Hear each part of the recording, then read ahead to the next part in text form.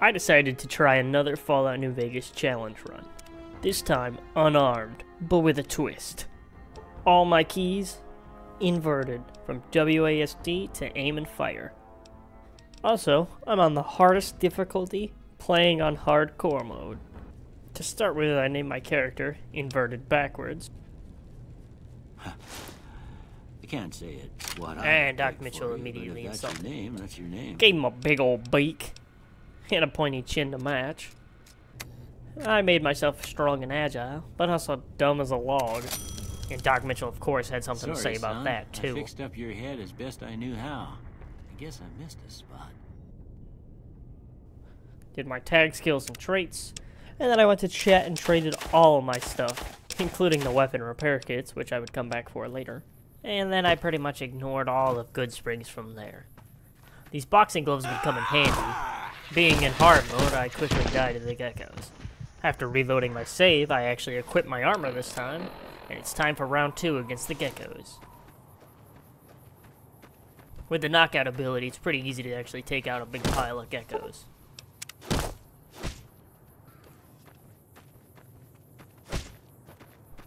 After dealing with the final gecko, I run into Barton Thorne.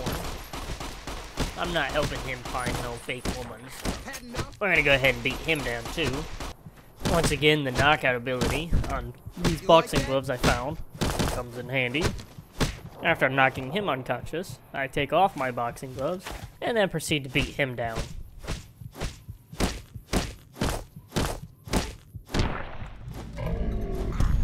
Then continuing out of Goodsprings, I come to the Powder Ganger camp I stop at during every New Vegas run. And then I proceed to beat these Powder Gangers down and to death. They're actually a lot easier to fight than the geckos.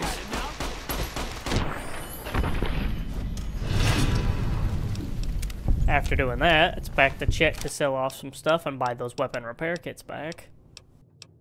Then traveling back to the camp, I immediately blew my foot off. Of course it has to be my left foot, huh? I try to sleep, forgetting that you can't heal while sleeping, and I'm woken up by Mr. Malcolm Holmes. I don't like when old men wake me up out of my sleep, so I proceed to beat him to death too. And then it's up the road during day. I run into Bighorners, which I think they're just Bighorns. I can beat them easily. I could in fact not beat them easily. After getting killed by the Bighorners, I decided to try and take out the Mole Rat. He's more my speed. I deal with him pretty easily with a knockout punch. And then I run into a second Mole Rat who kills me immediately. Luckily I knock him out pretty quick, and time to punch him. I then discover Prim Pass and wonder why do I never use this to cut off Prim and Nipton. I've been through here many times and I don't remember why I've never gone through Prim Pass. Then I quickly realize why I don't go through Prim Pass, and the Deathclaw kills me. Not to be deterred, I try and think I can sneak past the Deathclaw with my base stat sneak skill. It doesn't work at all. So after a reload, I do the only thing sensible, and run away from there, and go down through Nipton. After seeing Oliver Swank celebrating his lottery win, I get pissed, because if I can't win the lottery, neither can he, so I proceed to beat him to death as well. He's actually a lot faster than me, but I finally catch up with him and beat his ass down. My lottery ticket now, boy. After heading inside to fight boxcars for some reason, I discover that he's not as hurt as he says he is, because he can run around pretty quick. He then hides in the corner, and I proceed to punch him in the head till he expires. Next, I head upstairs, and I drink all the gamer girl bathwater I can hold. I'm gonna leave you with these slurp sounds.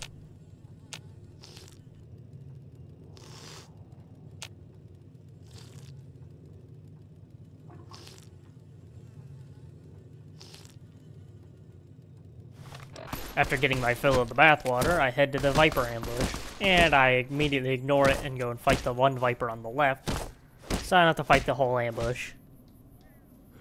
At this point, guns kind of tear through me because I'm only wearing leather armor, So I try and avoid every fight I can. This also kind of backfires because I'm now very under-leveled.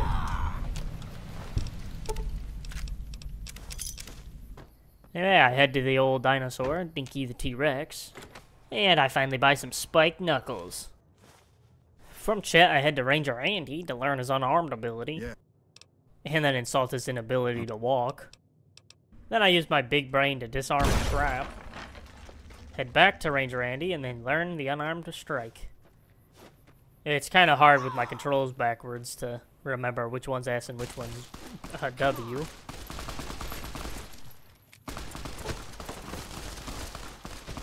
At the 188, I level up.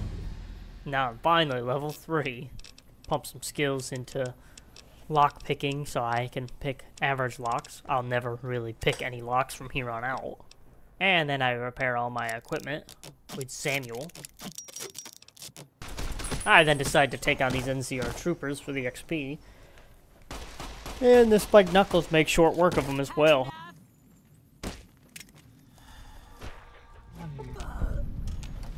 Next, I'm at the gun runners. This is also where I decide that I'm not going to use the power fist or the bladed gauntlet, and I'm just going to stick to the spiked knuckles and stuff.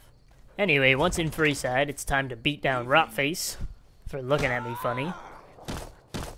And I decide I might as well beat up Dixon too while I'm here for his XP.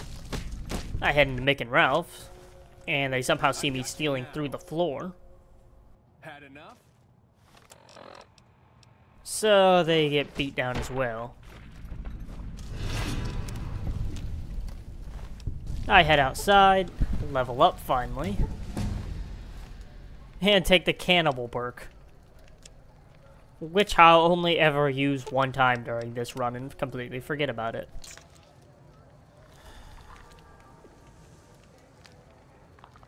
Anyway, onto the strip. Submit to a credit.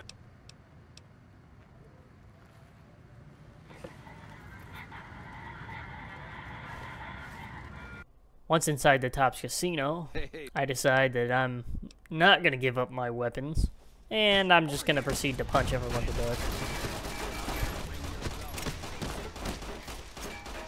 It's pretty easy in this area to do unarmed fighting because no one has armor on. There's a lot of enemies, but with no armor, it's pretty easy.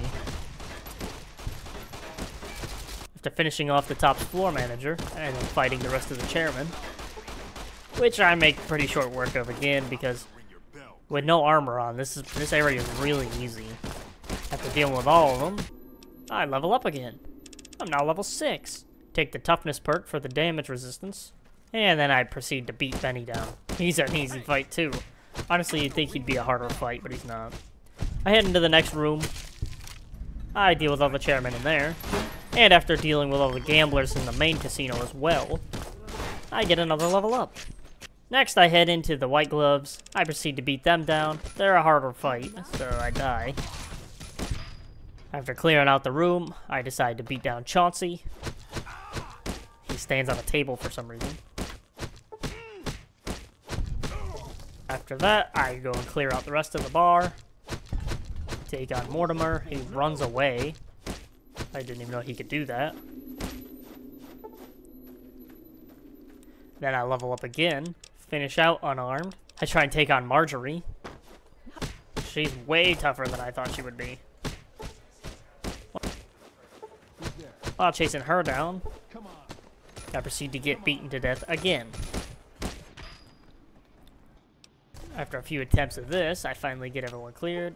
I deal with Marjorie pretty easily then. After that, it's back out to the main casino. And time to deal with Mortimer again. After finishing out the casino, I head to the followers to get patched up. Pay the cheap 75 caps for her to fully heal me. 38. That's never happened before. Now I decide to head to Cottonwood Cove to join up with the Legion. But first I gotta deal with some NCR troopers in the way. I make short work of these guys. They're pretty easy to fight. 1-on-1, 1-on-2. I make short work of these guys. They're pretty easy to fight.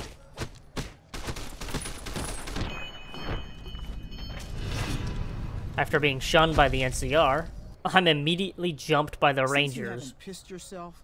And then I proceed to try and fight the Rangers for about I don't know, 15 minutes or so. It doesn't end well at all. I immediately, of course, die to these rangers right here. I reload, I try again, I get killed again. I get killed again. I get killed again. I get one shot.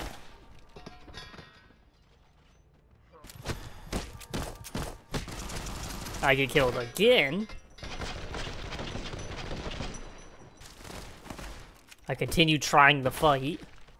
It does not go well. I then try and lure them to the Legion, who tell me how easy the fight is. They do not help me at all. They just ignore the NCR Rangers, and I die again.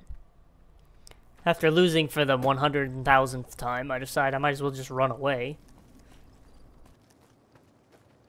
Finally at Cottonwood Cove after all that.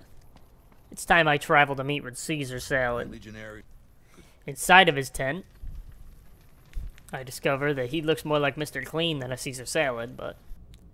So it's time to head for the bunker. After speaking to Mr. House and pretty much just ignoring him, I come to the hardest part of the challenge. These goddamn generators. I forgot that you cannot punch out these generators. I don't know if there's any way you can do it.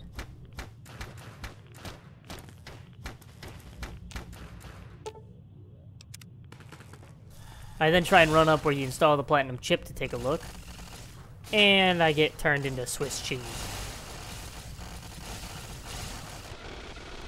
Oh, it's back down to try and punch the generators some more.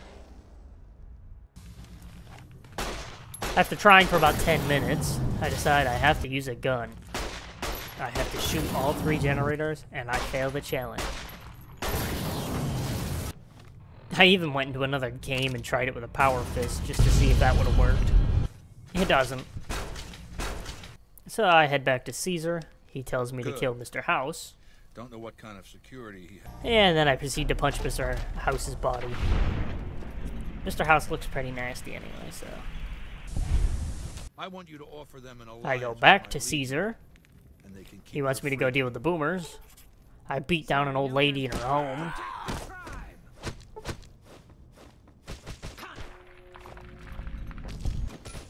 Then I head outside and I deal with Raquel. And then Loyal. And Jack, just for a good measure. Then I head to go and get Love and Hate from the Viper leader over by the Great Khans. Next, I ignore going back to Caesar, and instead I use Veronica to get me in the bunker before I tell her to get lost. Okay, then I guess... Then I take the Head Scribe's keycard, the Head Paladin's keycard, and Elder Macklemore's keycard.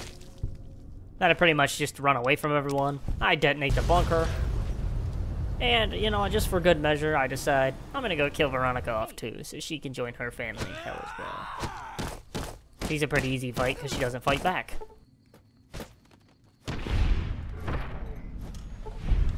Then it's back to Mr. Headache, who yells for some reason. And he tries to tell me about going to the Brotherhood of Steel, but I just pretty much ignore this part because I've already finished it. Then, using my expert medical knowledge, I diagnose him with scoliosis. And he wants me to fix his stupid auto dock. So I grab the part from the bunker, and I remove his brain tumor with the magic machine, level up again, then it's off to deal with President Kimball, who has very lax security, especially with my master plan of punch him to death and then quickly run away before I get killed. I definitely didn't die here 15 times or anything. It's finally time for the damn fight, which is way easier than you'd think because everyone ignores you here, and you pretty much never get shot. So, it's time for Olive Oil. He yaps on for a minute, and then I fight him in the best spot possible. we fortified this. Hiding behind a door.